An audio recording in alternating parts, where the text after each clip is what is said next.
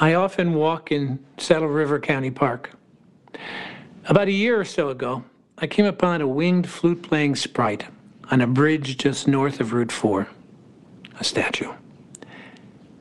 I wondered if she'd survive, worried that some yahoo would vandalize her. No, in fact, someone, maybe her creator, added shells. Occasionally an arm would disappear, but apparently just for repairs because she'd be back whole and beautiful in days. Then, in the fall, she was suddenly gone. I supposed that her creator had taken her with their own purpose.